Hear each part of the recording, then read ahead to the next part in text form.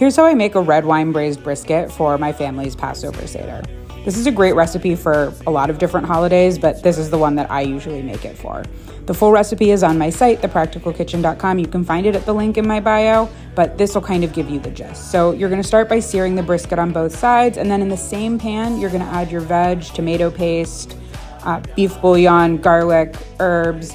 Cook that all down so it gets nice and soft, get that flavor going. Deglaze the pan with some water, and then you're gonna add that seared brisket and a whole bottle of wine back to the pan. Cover it tightly with foil and cook it low and slow in the oven for about 3 hours at 300 degrees until it registers 200 degrees on a thermometer. Then you're gonna strain all that stuff out of the braising liquid and reduce the liquid on the stove. Slice your brisket really thin and then pour the braising liquid back over it to keep it nice and juicy.